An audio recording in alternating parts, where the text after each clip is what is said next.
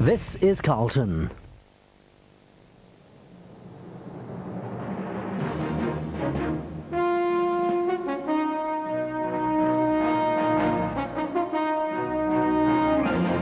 From ITN, News at 10 with Trevor McDonald. Hague and the Lords, 6 resign in protest. No compensation for Hillsborough police. 11 Euro countries cut their interest rates. Family Dr. Shipman charged with 2 new murders. And after 40 years, Sir Cliff and why he wants to slow down.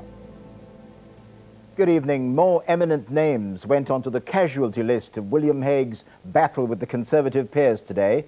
His party's deputy leader in the Lords, Lord Fraser, resigned, saying he was dismayed and bewildered by the sacking of Viscount Cranbourne. Lord Bowness, Lord Pilkington and the Earl of Home also gave up their front bench posts. 2 Tory peers, Baroness Strange and then tonight Baroness Flather, resigned the Tory whip. Tonight, the deal on Lords reform, which Lord Cranbourne accepted and which Mr. Hague so angrily rejected, still looks like going through. Our political editor, Michael Brunson, reports. William Hague moved quickly to try and establish an air of normality today. He formed a new front bench team in the House of Lords and called them into central office for a conference with the deputy leader and the party chairman. But tonight, all is not normal in the upper house. There is something very close to open revolt among the Tory peers. Some of them decided on very public resignations. I was Robert Cranbourne's deputy in the opposition in the Lords.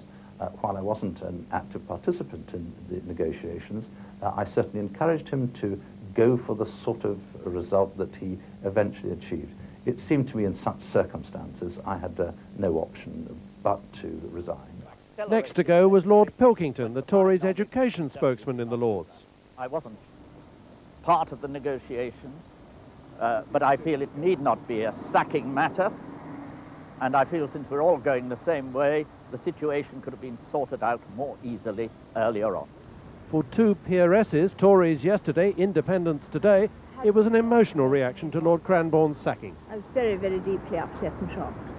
Still am. He's been trying to do something all of this year.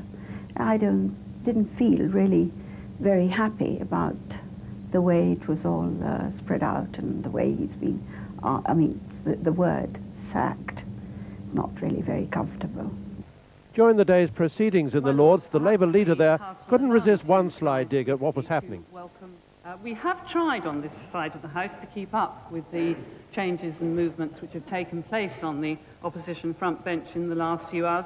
But she went on to pay generous tributes to those who had resigned. Lord Cranbourne's replacement as opposition leader admitted that it had been a traumatic time. We have taken some hard blows over the course of the last 24 hours. My lords, when we have retired briefly to lick our wounds, we shall return Hydra-like to be as effective and thorough in opposition as we always have been. Thank you. Most Tory members in the Commons are firmly backing what William Hague did. He did act promptly and assertively, whereas if he'd delayed and shilly-shallied and tried to do the compromise that he later did with Strathclyde without dismissing Cranbourne, I think his authority would have been fatally impaired. On ITN's lunchtime news, Mr. Hague insisted that he'd had to take a stand on the principle of how the upper house should be reformed. But it is about Lords reform. The government are proposing to proceed with changes to the House of Lords without a clue where they're going in the long term. They're fiddling about with our constitution while jobs are being lost and factories are being closed, and we are right to reserve the right to oppose, to amend, to suggest improvements and changes to the legislation they will bring forward. But it now seems certain that although it was Lord Cranbourne who was sacked, it's his deal and not the one William Hague wanted, which will be voted through. Michael Brunson, News at 10, Westminster.